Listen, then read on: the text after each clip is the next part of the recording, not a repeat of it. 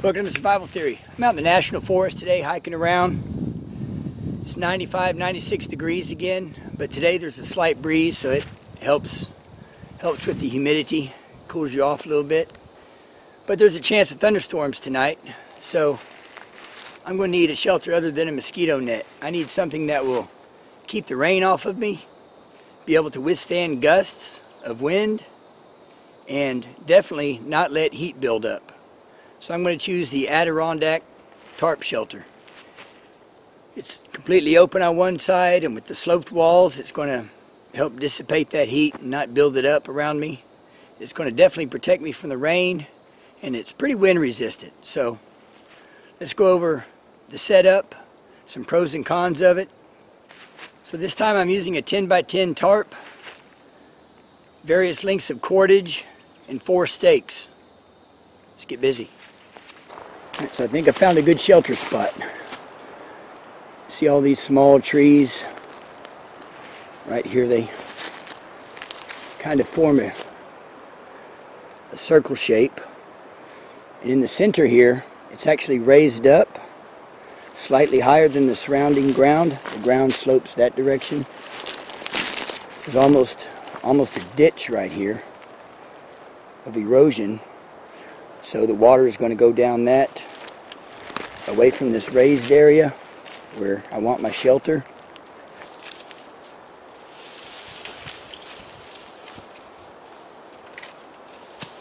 Good firewood.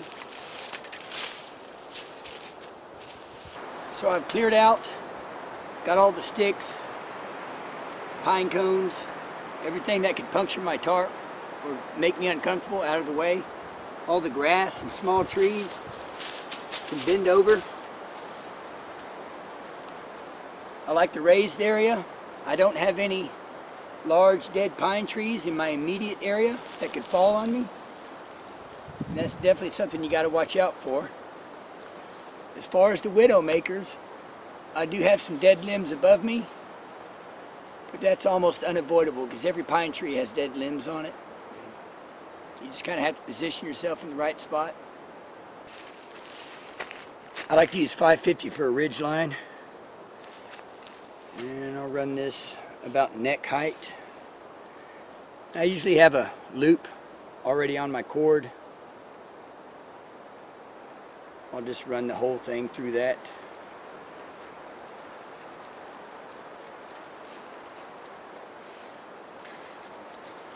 It's about the height I want it. Alright. For the Adirondack, we're using this 10 by 10 Show Gorilla Superfly. It's a lightweight tarp. I've used it quite a few times now. I like it. It comes with the string, stakes, all that good stuff. And this is where it gets real simple. You just take one of the corners, drape it over your ridge line.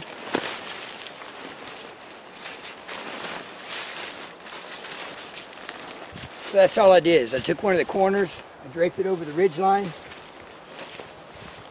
And you want to go about the middle of the side. Will sit on the ridge. In the middle of the side over here.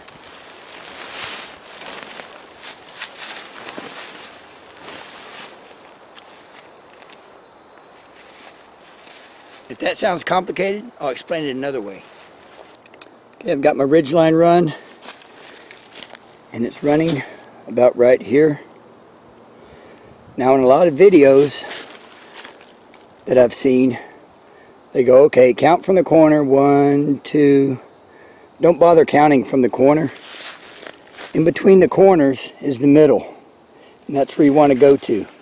Every tarp that I know of will have grommets or a loop at the corners, and at least in the middle also. And that's all you're doing, is you're going to the middle.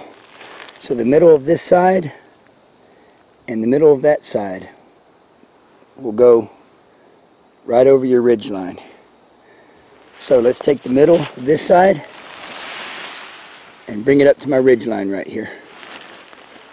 Now normally I already have these loops made for attaching tarps to the ridge line, but I think I left my other stake pack at the other campsite, which is about 6 miles away. So that'll make an interesting video going to go get that. I might just make the hike just to get the stakes. There's our prusik knot. Of course it works. Still slide it around, but all right. I'll stick a stake in there for a toggle. There we go. Just hangs like that. Now I need to go to the middle of the other side and attach that to the ridge as well. So now we've got the center of this side hanging on the ridge. We've got the center of this side hanging on the ridge. We're just going to pull them apart and make it tight. I'm going to pull this till it gets pretty tight. And so there you have it. By going to the middle of this side, securing it to the ridge line, and then down the middle of this other side, securing it to the ridge line, it makes that corner hang over. Or under. Now it's over. Now let's go stake it out. Now here it is from the other side. Got our back corner. Got the other corner hanging down over there. Got this corner hanging down over here. And the other corner is flopped over our ridge. So just like the ridge, we're going to go to the center of this side here, between that corner and this back corner, find our center point, which is going to be a grommet or a loop, pull it tight, stake it down.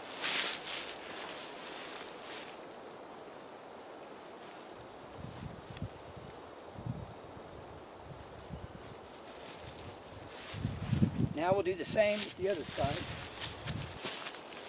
We'll go to the center between the back corner and this corner.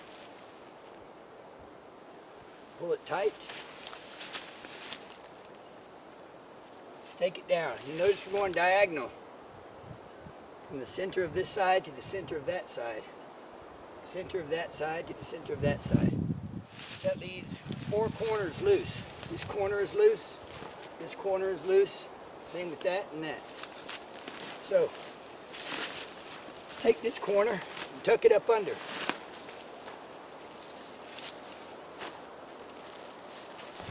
We'll take this loose corner and stake it down.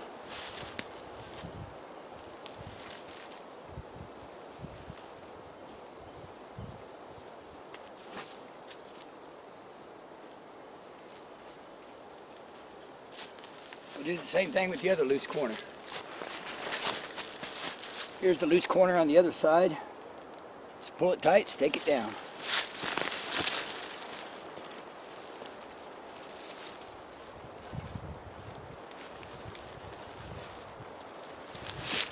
Alright, let's take a look. Alright, so we've got our 2 corners staked down. We've got this back corner loose and it's tucked up under. Let's go to the center of our tarp here. I've got a loop here. Let's pull this up and give us some room in there.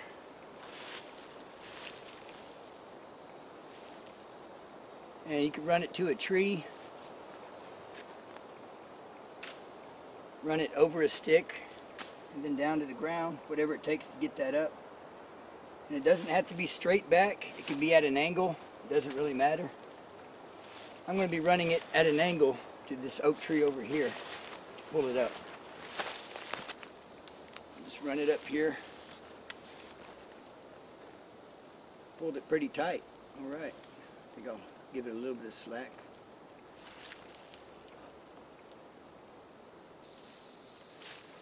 Tie that off. Now we're good to go. Let's check out the front. Alright, so this is a corner. It has either a grommet or a loop. I'm just going to slide the loop of my cordage through there, stick a stick in it.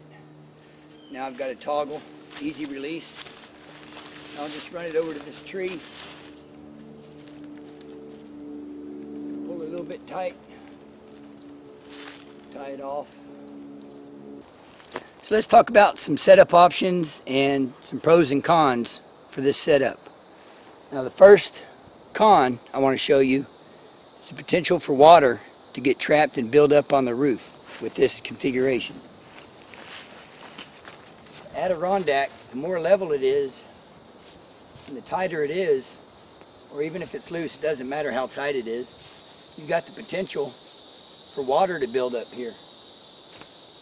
And as it builds up, it will sag down and get heavier and heavier. So on heavy rains, if you're going to fall asleep, you might wake up with the tarp in your face dripping water. So you want to be mindful of that, because this top can collect water, and it will if you have the right rain and enough time. So that's something to consider. Now, one of the pros, the way to get rid of that is to fold this over. Now you've got a ridge line right here. Go under the ridge, fold it over. So you can take that back flap, make it go around the ridge like that, then secure it. You can tie both of these off together, you know, or tie this down, or even run a string down here, whatever you want to do, just to hold this back. And that'll prevent water buildup in that center area. Now, one of the cons to the Adirondack, it's pretty tight for two people, especially if you need it for protection from the rain, because you've got this line here that you want to stay away from. It doesn't leave a lot of room for two people and gear. You're better off with another setup. However, for one person, putting your gear there is a great idea.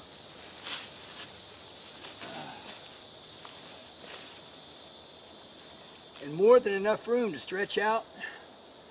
You're plenty far away enough from this edge, so rain's not going to be a big deal. Well, I like the Adirondack shelter, but how do I incorporate a mosquito net into that so I don't get eaten up by bugs at night?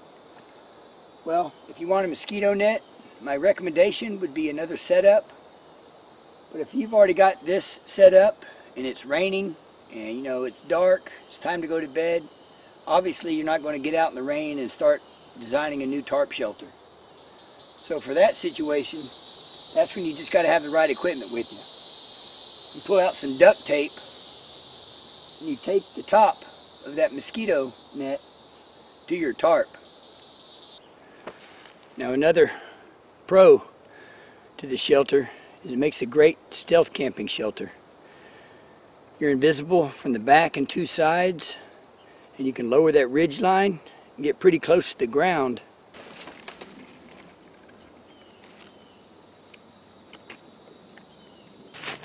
Well, tent's all set up, so I'm good to go for now. Join me in the next video when I hike 6 miles to recover some tent stakes. Maybe. May not do it. I don't know. I have to think about it. But thanks for watching Survival Theory. Please share, like, subscribe, and I'll see you next time.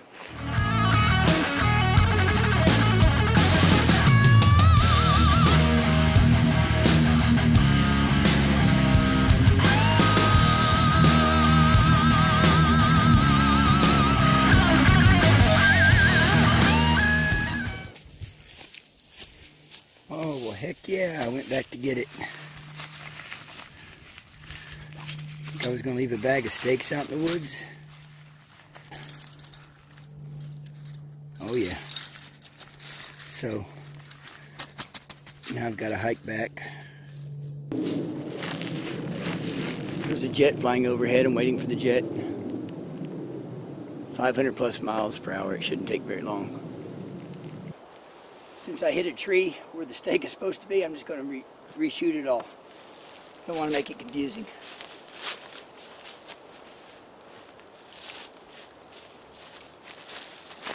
Take two. I hit a tree.